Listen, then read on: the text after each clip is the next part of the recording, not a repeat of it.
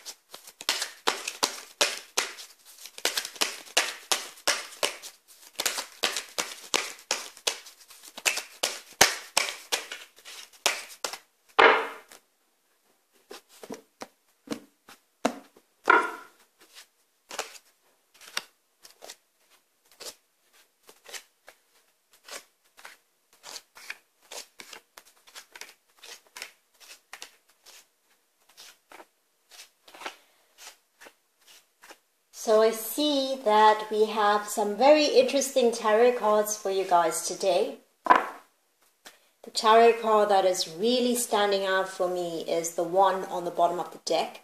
And this is a symbol of love. It's a symbol of commitment. It's a symbol of stability. So what you've been hoping for some time is on its way to you.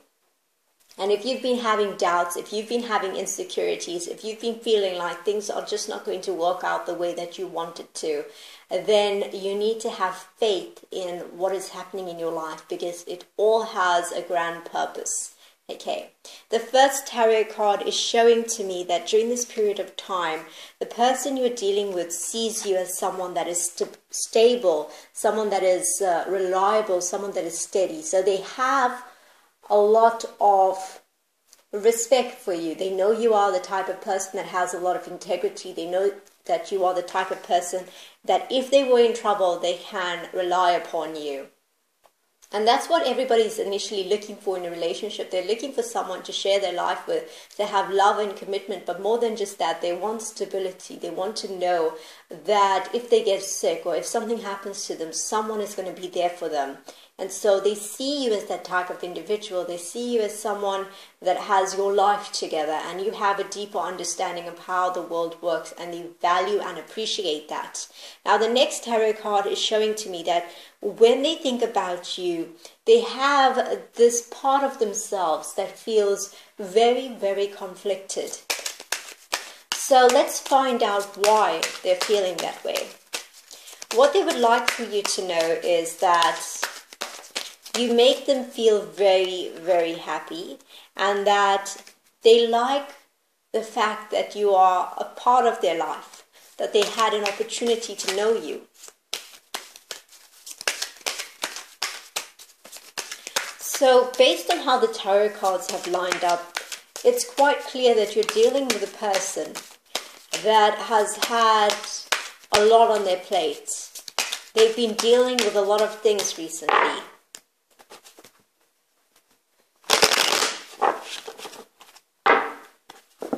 But there's a reason here why they're feeling conflicted.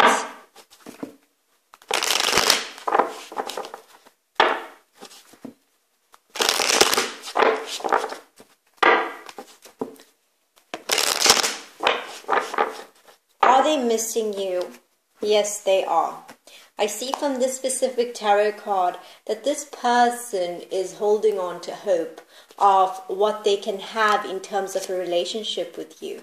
So they feel conflicted about, having another opportunity at a relationship with you. They don't know what they want at this point.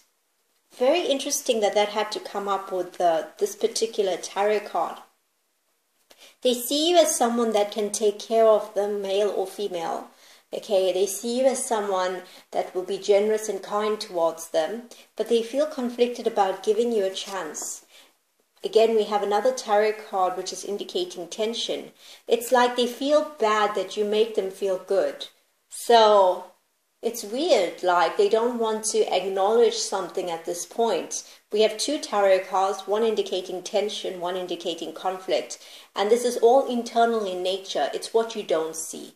Okay, for some of you, you might be lucky if the person is actually communicating to you what they're going through. But most often, people don't tell you these things. Now, are they missing you? Yes, they are. But can you imagine what they're holding on to? What are they hoping for, right? They're hoping for commitment and marriage. They're hoping for a relationship that has stability in it. So why are they having these doubts and insecurities? Now, let's see.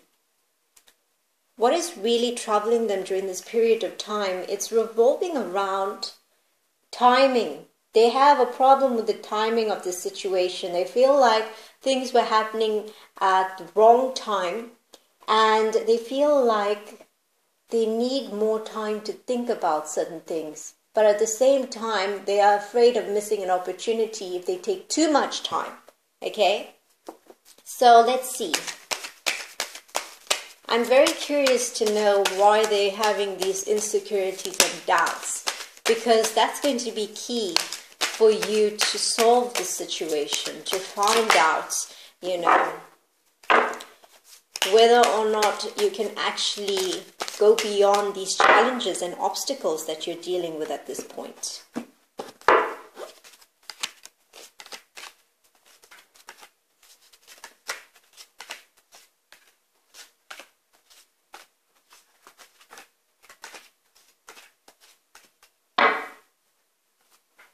So let's find out. What is the key reason for this person having insecurities and doubts about having a relationship with you?